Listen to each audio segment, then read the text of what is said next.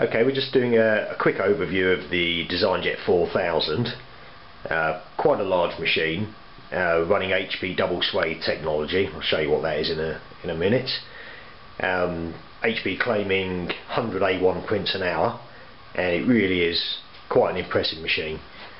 Let's go through. Okay, standard Platen there. Vacuum fan holds the paper down while the carriage comes across to actually print. I'll pull the carriage out, so open up the right hand cover.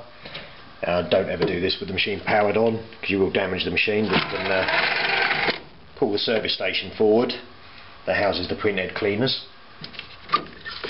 There's the Printhead Cleaners there, replaceable item. They come with every new printhead.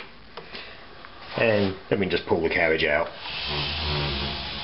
Okay, and we'll show the double swathe technology, what we're talking about. It's a 4-ink system on this machine, but we can see there are 8 printheads, each one of them doubled up.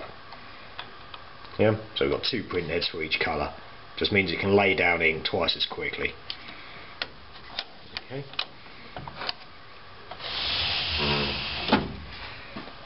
Come over to the left hand side and show you the ink reservoirs on this machine.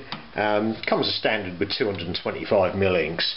Much better value for money is to actually purchase the 400mm inks that come with the machine. So they're housed in there. Pull them forward.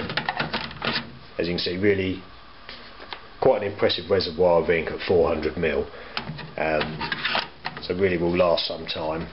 Very economical machine.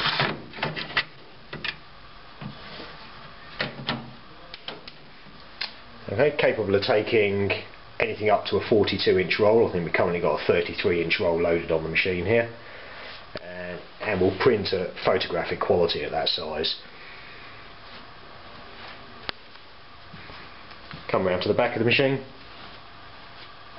Very difficult to see because HP have buried it, but what we've actually got in there, got some Firewire connections and got an Ethernet connection, so local area network connection there built in as standard.